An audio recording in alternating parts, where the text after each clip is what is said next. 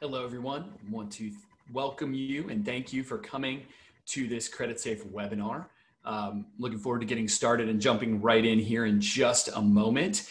But first, I want to give you a little bit of information to start out the webinar. We want you to be able to interact with our speakers and with this topic. We want you to be able to take part in all of this. So the way that you do that is at the bottom of your Zoom screen, there's a little text bubble that says Q&A. Please throughout, and I do mean throughout, as we're going through this presentation and talking about this topic, make sure to ask any questions that you have that are on point for what we're talking about or relevant to what's going on. If it's more of a generalized question, we may just let you know that we're going to hold this till the end, but most likely we're going to answer it right at that time.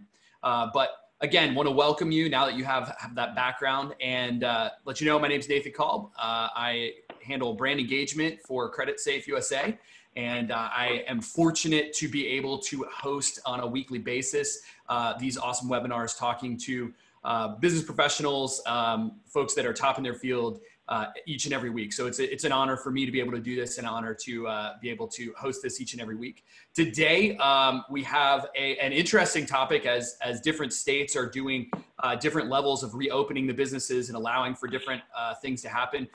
We have some folks talking about the legal considerations that are needing to be taken care of, and what do you need to know as you go forward in your business.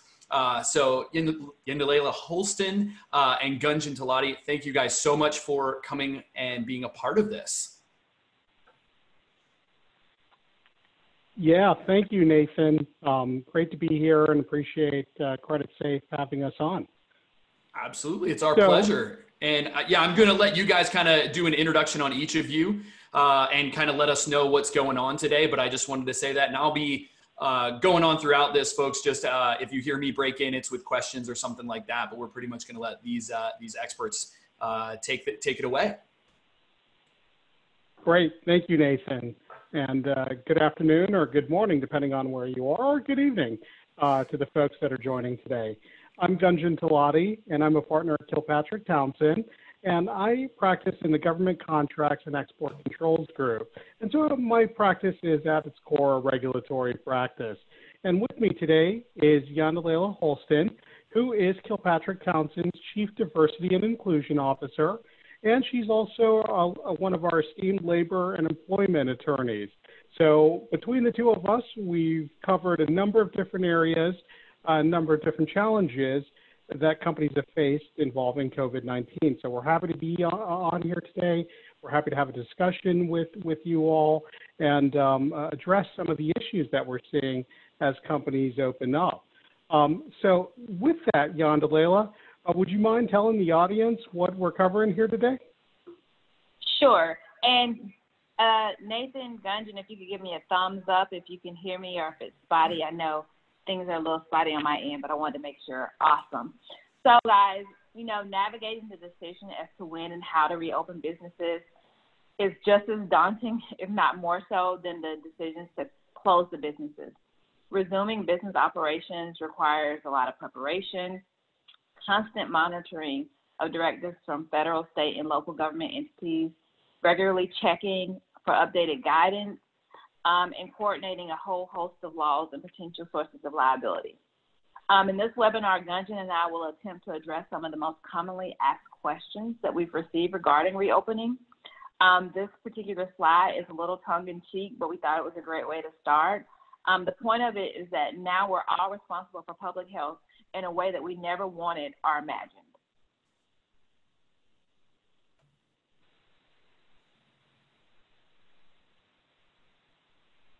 So Gunjan, do you want to talk about the landscape? Yeah, Yandalela, happy to. So what we've got here on this slide is assessing the applicable legislation and regulations. And really what this is getting to is everything is not the same across the United States. So what we want to talk about and lead with is what companies really need to consider as they move towards reopening from the perspective of what information do they have to make sure they're tracking and understand as they put together their reopening plans. And at its core, it's the reopening orders which soften or retract some of the closure orders that we saw. And the challenge with this is that the closure orders were not uniform across the United States. And in fact, they weren't even uniform within a given state. Because you had different authority at local, city, county, state levels, there really is this sort of puzzling framework as to what the closure orders actually cover, and then exactly what the reopening orders cover. So it's important for companies to understand exactly what they've been subject to from a closure order perspective and what the reopening orders actually allow. And there may still be this sort of confusing framework where you have a city or a county government saying one thing and a state government saying another, and you got to harmonize the multiple orders or figure out which one controls if there's a conflict between the order. So that's something that's extremely important for companies to get their hands around. It's even more so important if you're in a location that covers multiple jurisdictions. And I'm thinking like a tri-state area, like Maryland, DC, and Virginia. Each of those are separate jurisdictions, and each of them have separate orders. But it's easy to see how you could have employees that work in the district but live in Virginia might have to figure out how to navigate those orders. So that's one piece of it.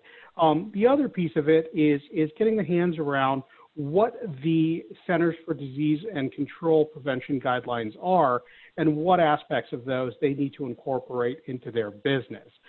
That's going to be impacted by any additional requirements that state licensing boards may impose. So we see this in those types of businesses where you have a licensing requirement. So medical licensing, medical facilities, dental facilities. We've even seen this for cosmetics types businesses where there is a licensing requirement for cosmetology or those sorts of professions. They might impose additional regulations or requirements in order to reopen beyond what other businesses might have to deal with. So just to give you an idea, Nathan, of the different framework that companies have to work within. Right. And I mean, I feel like that brings up a good point. You've got so many different localities and organizations and government agencies with all of these different guidelines and stuff. And some of them are a little bit more clear cut. They're more understandable. But at the end of the day, businesses have to operate. They have to get out there and do business. So how do they handle this from an operational perspective? Yeah. So from an operational perspective, and this goes back to the joke that we had on one of these previous slides of good thing we all have public health degrees, right? And it's only partly in jest because you do in some sense need to understand what the health requirements are and how you can mitigate risk for your business. So from an operational infrastructure, it's largely focused on implementing environmental changes to mitigate the risk that COVID-19 now presents to your businesses beyond the additional risk that you had as a business. So this could involve robust cleaning protocols, reconfiguring the layout of your store, requiring masks if you're dealing with a vulnerable population.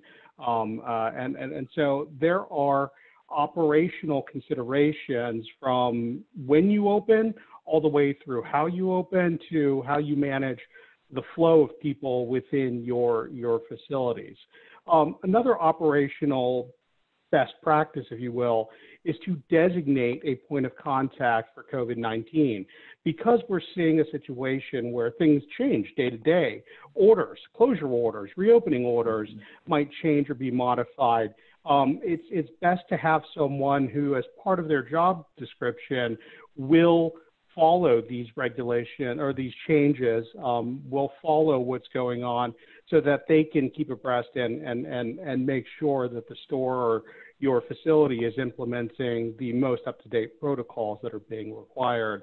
And then you can't undercount or you can't underestimate the importance of communication to your employees and customers. You know, rumors tend to thrive when there is no communication from leadership.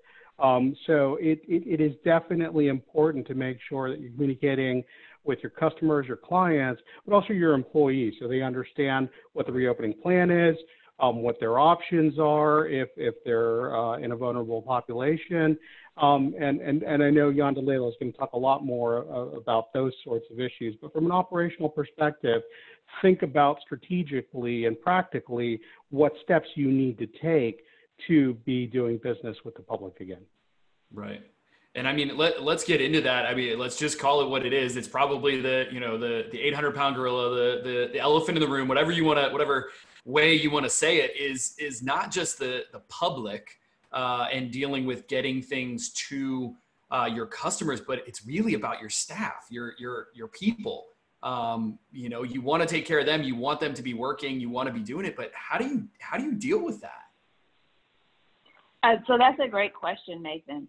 A big part of making sure that you've made the environmental changes necessary to minimize the spread of COVID-19 will involve assessing and modifying staffing and business models.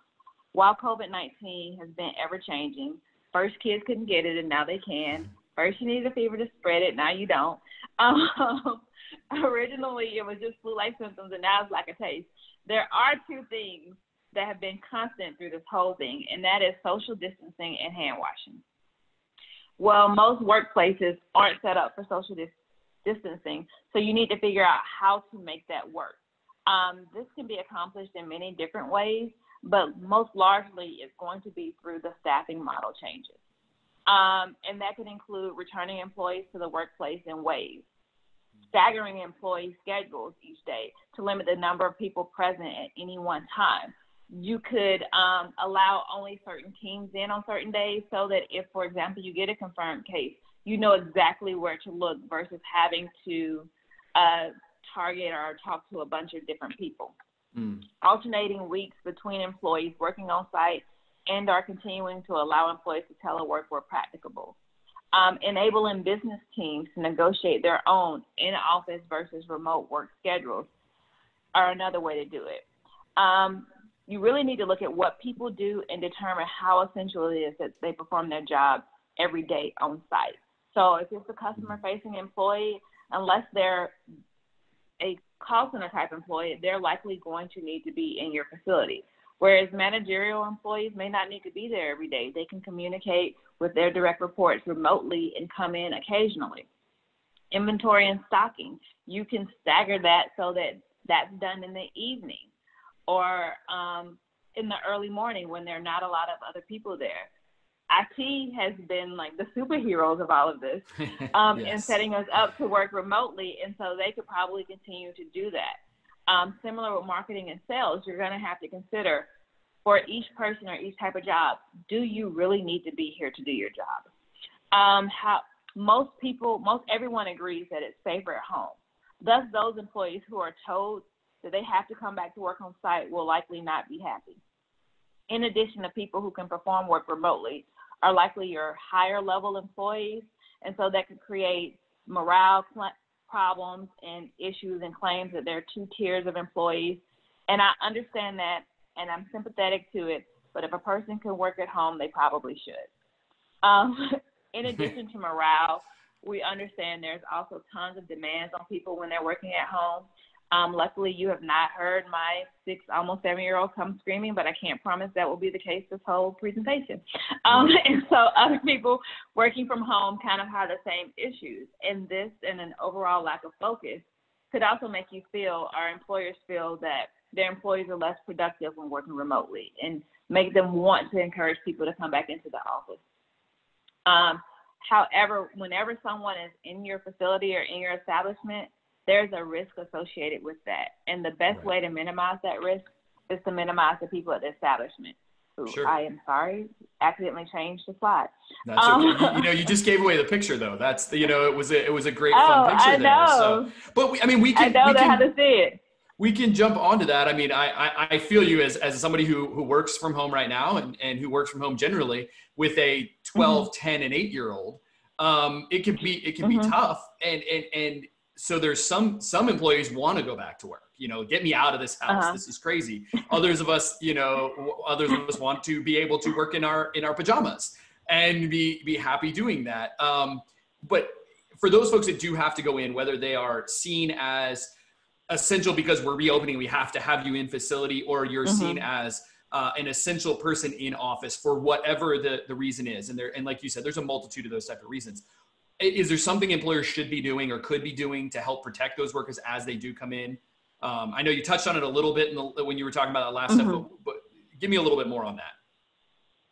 So under the Occupational Safety and Health Act, employers have a general duty to furnish their employees with employment and a place of employment that are free from recognized hazards that are causing or likely to cause death or serious physical harm to their employees. This duty continues to exist during COVID-19 pandemic.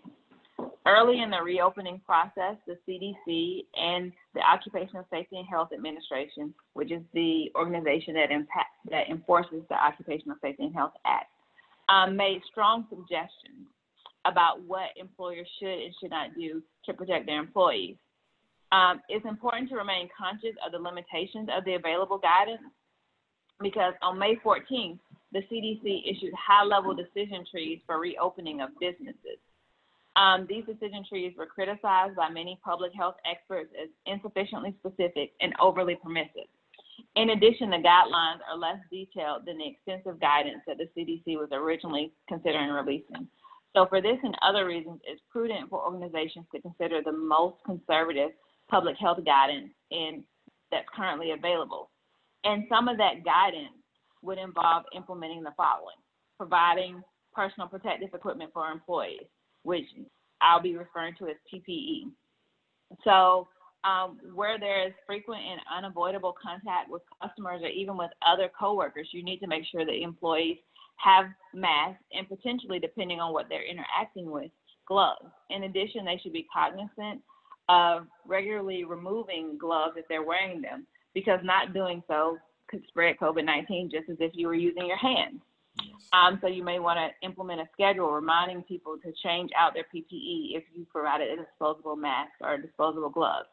You want to make sure that you're regularly cleaning the workspace, especially in high traffic areas, bathrooms, kitchens, break rooms. You also should consider shutting down some of those high traffic areas. Bathrooms are essential, but maybe a kitchen or break room, not so much.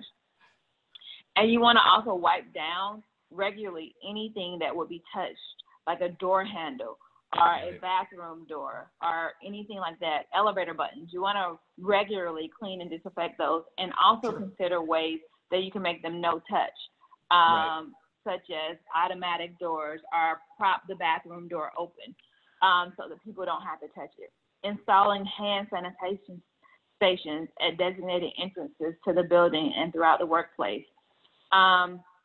Removing high-touch shared tools. I don't think many people think about these.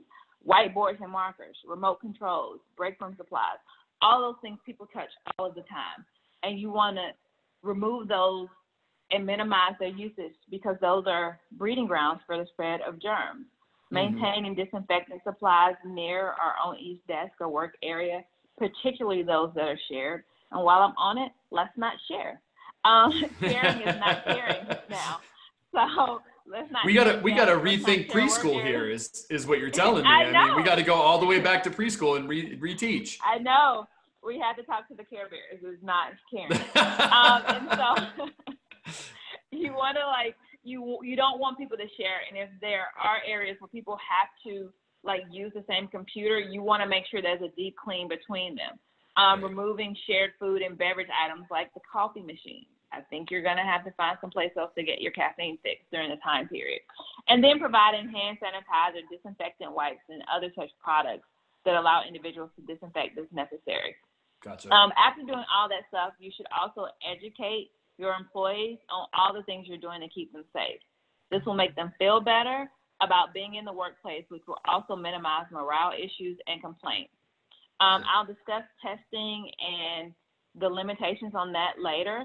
Okay. But many agencies and states recommend that employers do symptom testing for employees. And so this would normally be a prohibited test under the Americans with Disabilities Act, but not in the age of COVID-19. However, when testing, you have to comply with the confidentiality requirements. You're going to make sure that the documentation is kept safer, that people don't know what happens, what the results are. Okay. And then finally, part of maintaining a safe and healthy work environment is being flexible with your leave policies. Don't require me to have a positive COVID test. If I tell you I don't feel well and I have something, maybe let me stay at home. Now, again, people tend to abuse systems, and so you do want to be cognizant of that. And I'm not saying give everybody leave, but I am saying that you should probably take a flexible approach during this particular time, Sure. and maybe more flexible than you otherwise would. Sure. Well, and let's talk about that. I mean, that's a big deal right there. It is, what do we do if you find out through all of that somebody's sick? So this particular slide is intentionally more detailed because we wanted to make sure that everyone had what they needed in one place. So Okay. if there's a confirmed case of COVID-19, you want to identify where and how employees might have been exposed at work and notify other employees of the confirmed case without revealing the infected employee's confidential medical information. Part of the way that you can do that is to assure that you have a confidential pathway for employee reporting. So as part of your operational infrastructure that Gunjan was talking about, you need to have a set plan that employees know if you have symptoms, if you have a confirmed case, this is the person you tell. And that person needs to know, who do I then report out to? Do I report out to a manager? Do I report up? Do I reference the person's name? The answer is always no. But you do need to figure out where they worked, who they may have been in contact with, because you want to then notify those employees who would have been in the same area as the person who was confirmed that there was somebody who with a confirmed case, again, without letting them know the name. If the person is at work and gets their confirmed test, hopefully they're not, because you've been very lenient in your leave policies. But if they are at work when they get the confirmed test, you want to immediately remove them from the establishment. And then you want to close off that area. I don't think any of the people on the call would have a business that houses people. But if you don't have a business that houses people, the CDC actually recommends that you don't clean for 24 hours. They want you to basically quarantine off the area, let 24 hours pass, but increase the ventilation, and then clean and disinfect. And they are very clear about cleaning being separate from disinfecting. So cleaning, soap and water, et cetera, and then using disinfectant to clean the work area. And so that's what you do when you have the confirmed case, but you also need to know how to transition a person back into the workforce. What you're going to require. Are you going to require an all clear to return to work? Are you going to say, once you're confirmed, you don't come back here for 14 days? Like, you need to have a protocol in place so that people know how and when they come back to work. And you'll also need to remember the various other laws that apply. So the Families First Coronavirus Response Act, which applies to employers with less than 500 people, and that and some that are under 50, because you can get an exemption. But you want to remember that that's going to require you to provide certain paid leave and do certain things, that OSHA says you have to clean and keep it safe, that GINA, the Genetic Information Non-Discrimination Act, and the Age Discrimination in Employment and the Americans with Disabilities Act both require you to keep the information confidential. And there's a host of state laws that will also apply. So a lot of laws to consider if you have that, but the protocols, probably call one of you guys at that point. But the protocols need to be in place ahead of time, and it's kind of add to the guidelines that are there, but don't ever take away from, if I'm understanding you correctly. Okay. So great. We've got that covered. We kind of got that idea at least touched on. I mean, I'm sure you could go probably 3 hours just on this one topic, but if we're in business, we have to have customers. We have to have somebody buying what we're doing, whether it's a service, a product we're creating, whatever. How do we worry about them too? What do we do to keep them safe? Yeah, Nathan, that goes back to one of our earlier discussions, which is operationally what you need to do, and that's mitigating risk. And so from the risk perspective with customers, it's creating a safe environment as much as practicable for your customers. So what does that entail? Well, you could have as one aspect of it a post of COVID-19 warnings.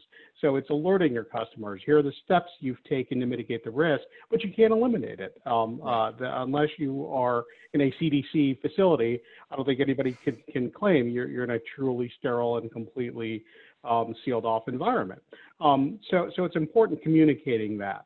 You may want to limit or stagger customers or visitors. If you are a business that lends itself to booking appointments, perhaps you turn your operations into an appointment only that allow you enough time to make sure that you don't have people waiting in a lobby area, and that you know what the flow is going to be of customers or clients that day. You have time in between to clean, the steps that Yandalila covered in terms of cleaning and disinfecting between between customers or clients that are visiting. And we've got the cleaning and hygiene items that are listed there. And there's a few aspects of these that we want to run through. The high traffic areas are where you present the most vulnerabilities, because that's where the most people are coming in. And so you want to set up a process. We've seen this done in a number of different ways. If you look at the supermarket videos that have been posted on the internet of folks visiting supermarkets, you'll see that there is an employee standing outside that's wiping down carts, checking folks for face masks for some establishments that are requiring face masks for folks. So that's one part of it. Sanitation stations throughout. Another thing you can do is manage traffic flow, so you don't have bottleneck areas where a bunch of customers may all be in one spot at the same time, increasing the risk of an infected person potentially transmitting the virus. You can also look at redefining your customer service approach, going to a curbside delivery, offering that as an option, as some retailers have done since this all started. And also a no-touch payment system where folks don't have to insert a card or hand a card to a cashier. Perhaps they can use some sort of pay system that's wireless on their phones to the payment, the point of sale system. But the important thing about all this, Nathan, is that there is no sort of one size fits all answer. Businesses are going to have to take a look at the different risks for their particular business, and that's a function of a number of different things, right? The person, the people and the clients that they work with, are they dealing with high risk population, elderly folks, or folks with compromised immune systems? That's a different risk profile than maybe just the general population. But then you've also got to think about the layout of your store or your facilities. Does it lend itself to these sorts of mitigation measures? So you can't just think that, well, let me just find all these different checklists and thought leadership that folks have put out, and I can just check the box on each of these items and I'll be okay. It's really got to be well, let me look at this thought leadership, analyze it in the context of what my business is, and then put together a plan that works for me. That's where you're going to see the biggest benefit to your organization, and that's where you're going to be able to effectively mitigate the risk that's out there. Sure. Yeah, and I mean, we can look around. There's examples all over of businesses doing that. I mean, I'll highlight one in my local area that does a specialty donuts. They started as a food truck, and now they have an in-person brick and mortar location that they've closed for the time being. They went back to the food truck, put a slide off of their food truck, so you can only use their app to buy everything. You order it from their app. When your number comes up, you walk up and they pop it out the slide, which is put on an antibacterial wipe, and it slides down onto a table. You pick it up, and then once you pick it up, a person runs in and cleans the table and runs away, and it's quite something to see. I actually had to go order from them just to go see this process, but it works, and it actually became a bit of a marketing thing for them. But you know, we've seen that. We've seen, there's I forget exactly which European country, but there was a country in Europe that had little, almost greenhouses over their cafe tables, so that, you know, you had your own little bubble that could be disinfected inside of that every time. I've seen, you know, places where they gave you a little vest that was made out of cardboard that was thrown out each time, that, you know, had 3 feet in front of you and 3 feet behind you, so that nobody could get within 6 feet of you, type thing. we've got all these things going on, and I mean, we can get crazy with them. But, you know, Yandalela, what can people legitimately do to work on that social distancing, whether it's a retail store, whether it's an office, whether it's a warehouse, whatever? I kind of started talking about this earlier. Like, you remember, it used to be the two constants in life were death and taxes. Now it's social distancing and sanitation. And so wait, does that mean taxes are gone? Did I just hear that from a lawyer that I don't have to pay my taxes anymore? At least not until July 15th. No.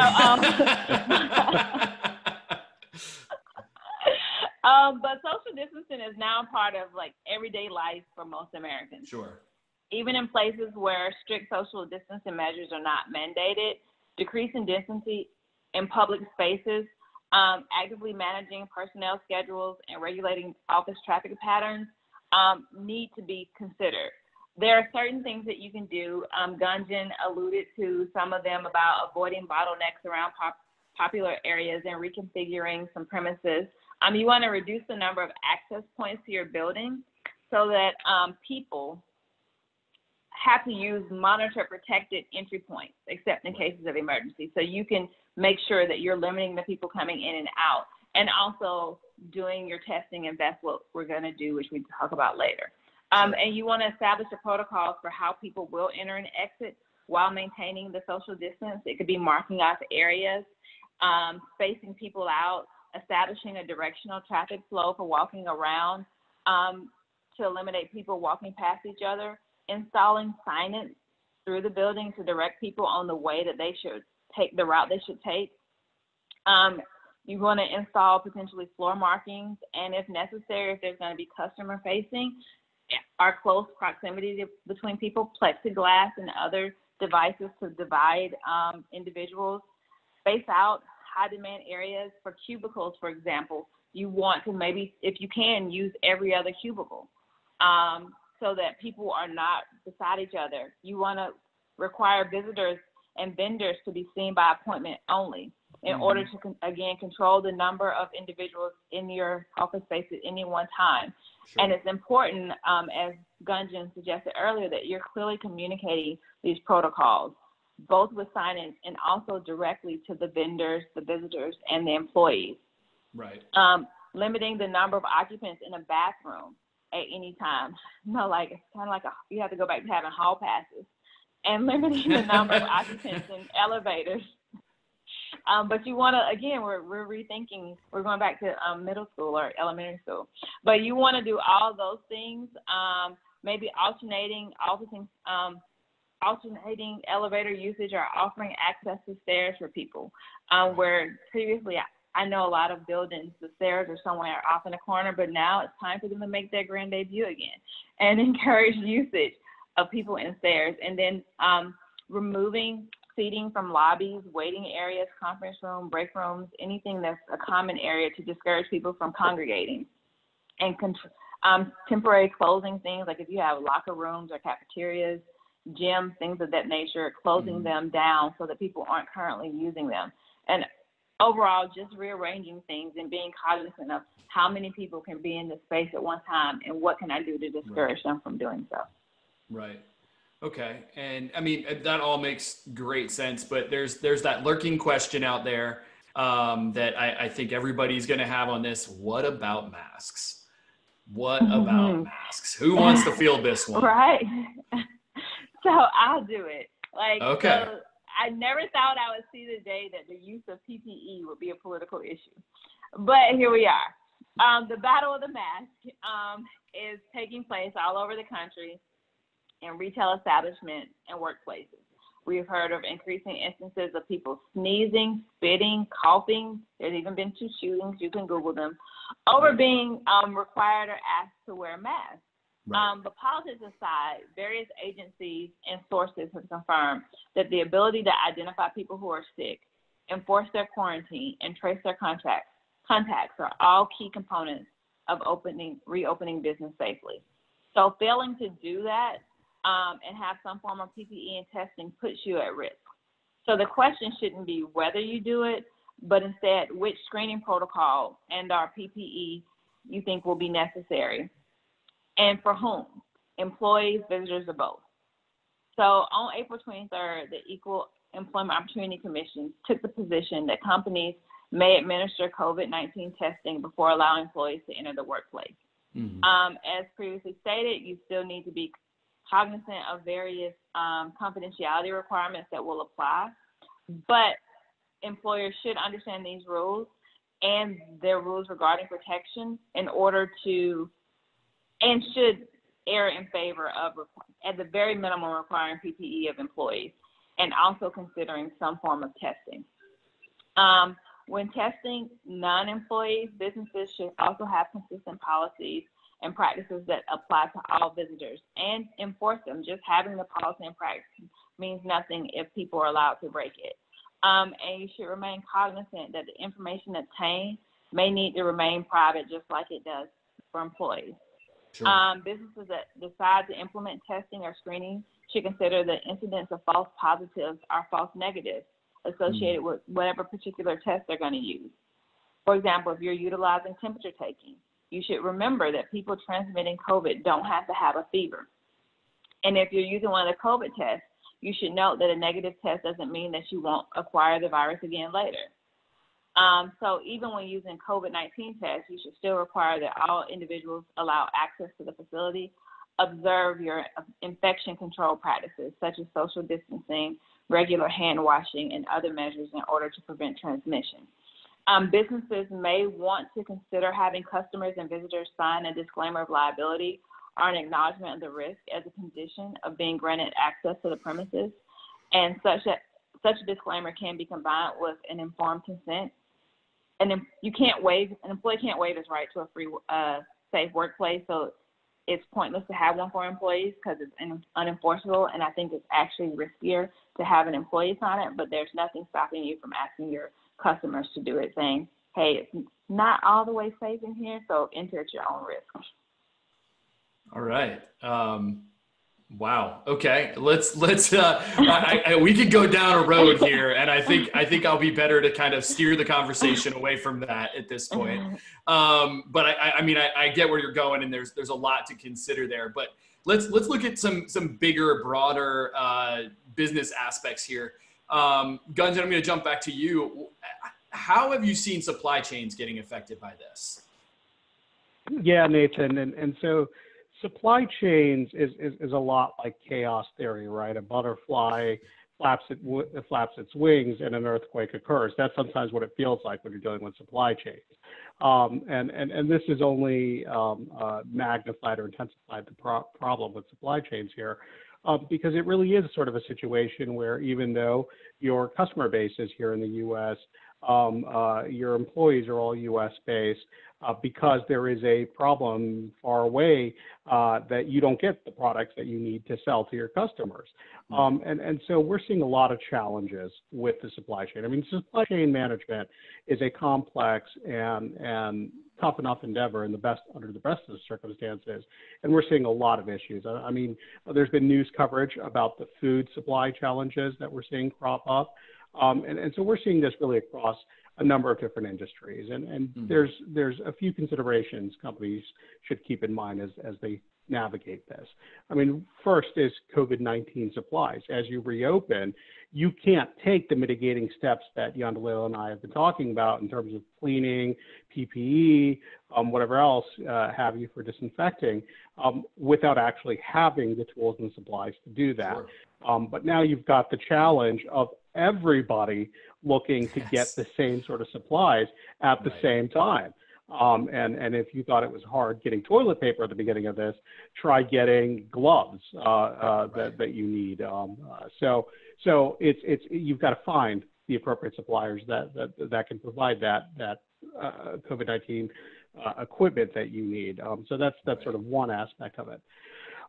But then you've also got to think about, well, if you've been closed for a little bit of time, you may have some inventory built up, but once the floodgates are reopened and hopefully you have the consumer interest that you had at levels that were approaching pre-closure, you're going to sell out of it pretty quickly. At least that's in a perfect world, that's what's going to occur. How quickly can you restock it? Now, what may have been your ability to restock in a fairly short order, that may not be there anymore because your supplier may have had an outbreak at their plant and had to close or shut down operations for a certain period of time. So now you've got to go out and look for alternative suppliers or accept that you've got a longer lead time in terms of getting your supplies. So as you reopen, part of the issues to consider are what is your inventory level? How are you going to be able to replenish it? Do you need to revisit your agreements? Do you need to consider alternate suppliers? If you have all of your inventory coming in from one location, one supplier, you've got all your eggs in one basket. Maybe now's the time to look at diversifying, having a supplier come from having one supplier in the United States, having another in Europe and another in Asia to diversify that risk. And of course, there's a cost impact to that, right? Some suppliers, especially if they're abroad, may have a higher cost of goods sold because you're going to have now shipping charges that get added from bringing that in.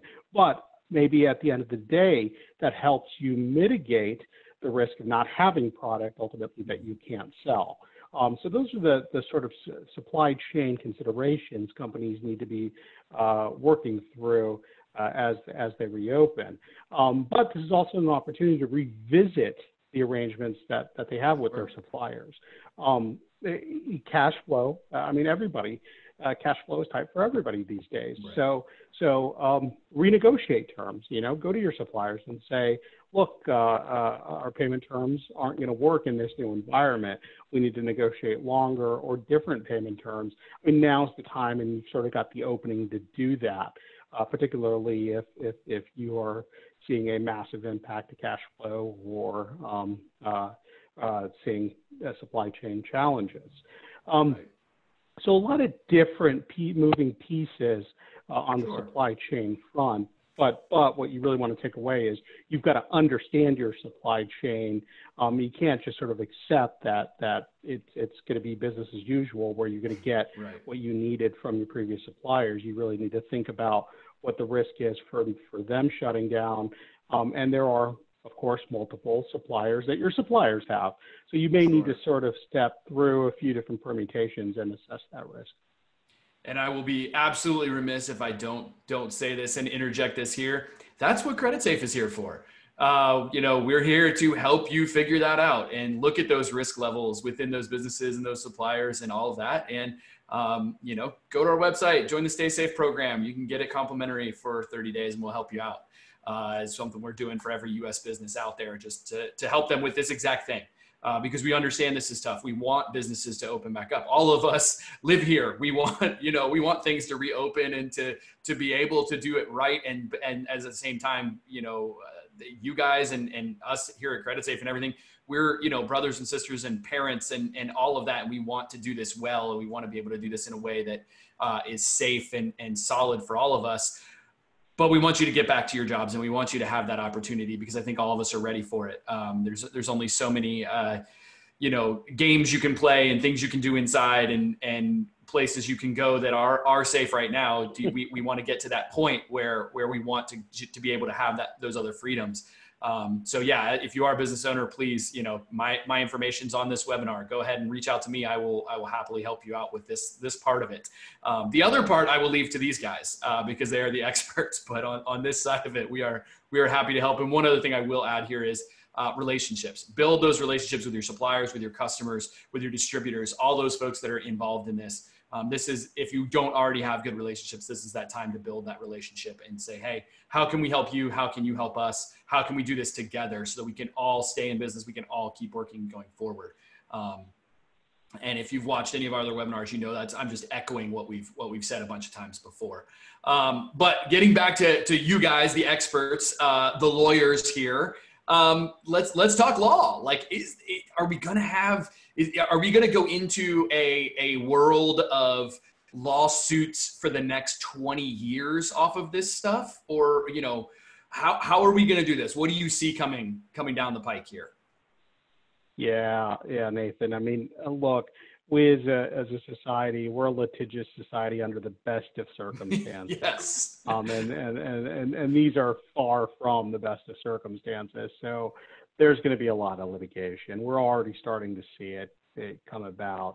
We're seeing litigation being filed against healthcare providers that operate nursing home facilities for failing to protect their residents. We're seeing lawsuits related to supply chain issues where folks can't fulfill their orders.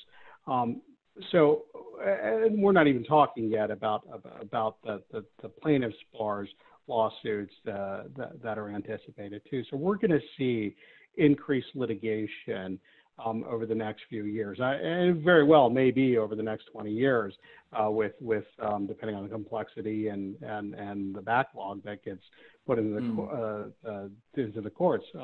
But it's definitely going to be over the next few years once we're out of this.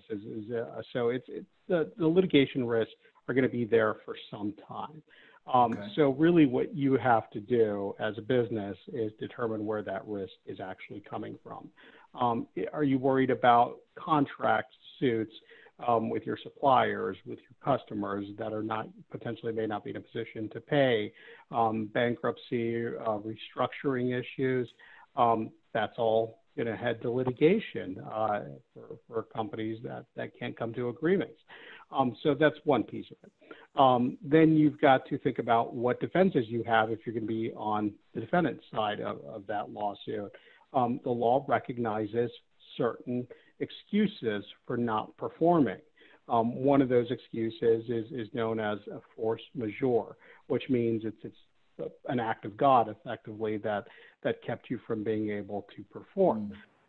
Now, again, like with most laws, it varies jurisdiction to jurisdiction on your ability to use that defense and what the elements are.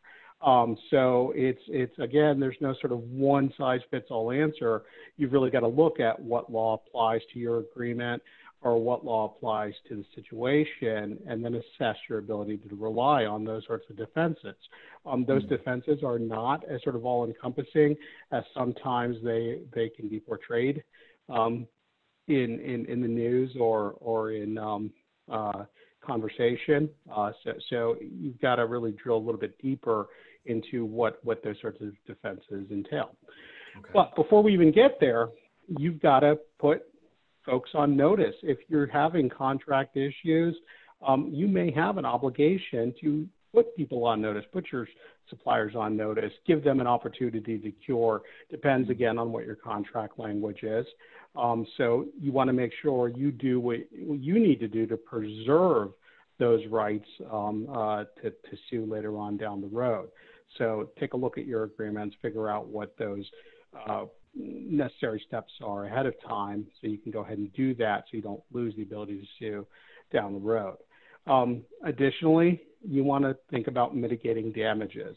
Just because you've got the ability to sue doesn't mean that you don't have to think about how to mitigate your damages. And lastly, there are concepts known as strategic terminations, where you may deem it better to terminate a contract rather than continue performing at a loss. And there are collateral implications of that. For instance, you may have a hard time getting another contract if your agreement was with a local jurisdiction, like a local, state, or federal contract. So you may be effectively barred from getting future contracts as a result of that termination, even though there was a net benefit to you at the time to continue performing then. So lots of litigation considerations, and the takeaway there is that really you want to start thinking about it now, assessing your risk now, and taking whatever predecessor or necessary steps there are to protect your interests, because it's very hard to do that once litigation starts. You really want your ducks in a row ahead of time. Okay. And I'm guessing that the best case scenario, if you're concerned about this, you think this might be likely for your particular business or whatever, contact someone that is specializes in your industry and in your area that can help That's you out right. with this. Okay. That's right. And if you remember, Nathan, at the beginning of the presentation, I told you what type of law I did, what type of law Jan DeLela did. Right. There are specialists in just about every area of the law that you can think of. What's important for folks and companies to consider is that a lawyer that they can work with? Do they have the right experience with the issues that are going to be popping up in your case? And again, no one lawyer can handle all situations. Right. It's a matter of finding the right lawyer for the right issue. Sure.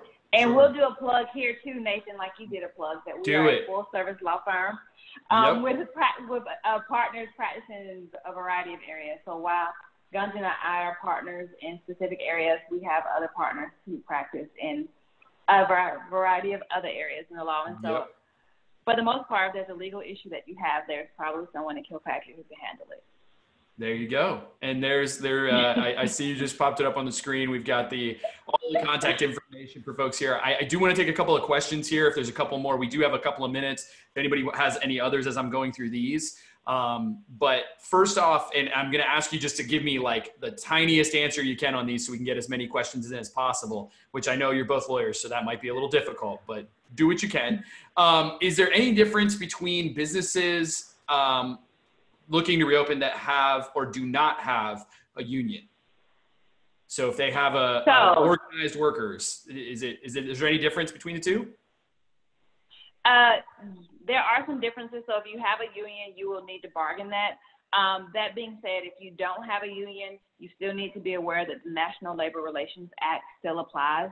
And so if employees are complaining about the terms and conditions of their employment, that is protected activity, and complaining about the safety would be one of those things. In addition, this is a prime environment that's ripe for union organizing, so that if you don't have one, you could. And so you want to make sure you keep the employees happy and not disgruntled about being back at work. Is that quick enough for you? That was great. That was that was straight on it. That was awesome. I was like, oh no, we got a long question here, but well done.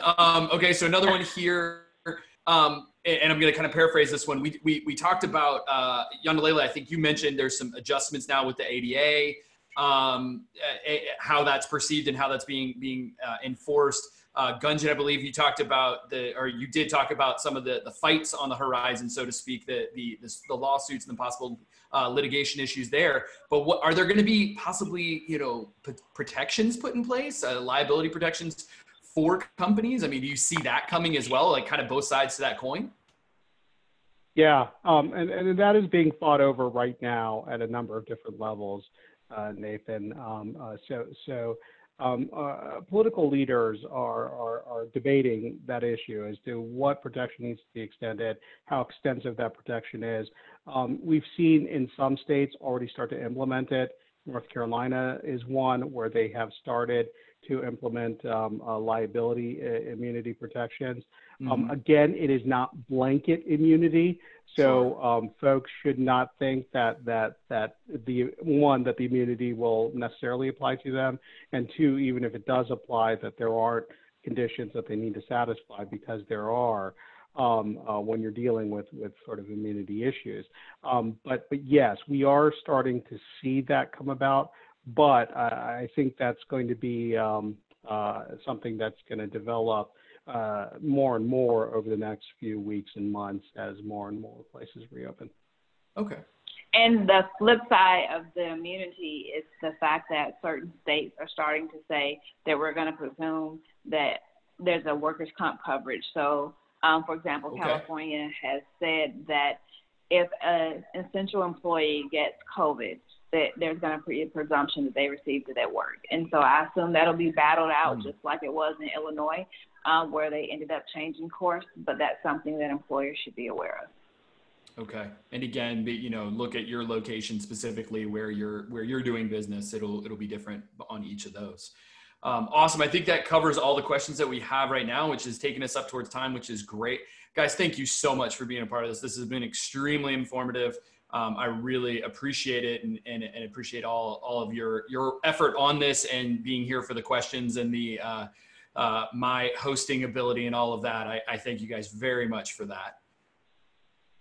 Thanks for having us, Nathan. Absolutely. And for you folks that are watching, if you missed something, you want to go back to something, two things. One, this is recorded. We did record this, and it will be available within a couple of days, available through the Credit Safe website. And we'll be sending out an email that'll give you information on how to access this. So you can go back and look at this at any point. But I also want to give both of you a chance to let folks know how to contact you specifically. So if they have a question for you, how would they contact each of you? I am on LinkedIn. I can also be reached via email at yholston@kilpatricktownsend.com. Okay. All right, Nathan. I have the benefit, I think, of being the only Gunjan Talati that's an attorney. In fact, I have met another Gunjan Talati out there. That doesn't mean that there isn't, but so I'm pretty easy to find. So Sure. you can get a hold of me through our firm's website. And just search for me and I'll be there. But I'm also on LinkedIn. So if you search Gunjan Talati on LinkedIn, I'll pop up. Happy to connect and answer any questions that you may think of after this webinar. So Sure. Thanks again, Nathan. Yeah, and we will make sure that both the company website and both of your LinkedIns are linked to the to your names and everything on the video recording on the landing page when we set that all up, as we do for all of our webinars. For those of you that have joined us, thank you so much. We appreciate you being here as you come in and out on these different ones. Just so you know, next Tuesday, we will be having another webinar on automated decision making, how the Credit Safe platform can be used, integrated, and set up to automate decision making for your business, save manpower, save time, save effort, save mistakes. All of that we'll be talking to Leighton Weston, who is one of our premier accounts guys that specializes in this area. And it's going to be one you don't want to miss if you want to move into that area. But again, thank you so much. Thank you, you guys, and everybody else. Have a great day. Bye.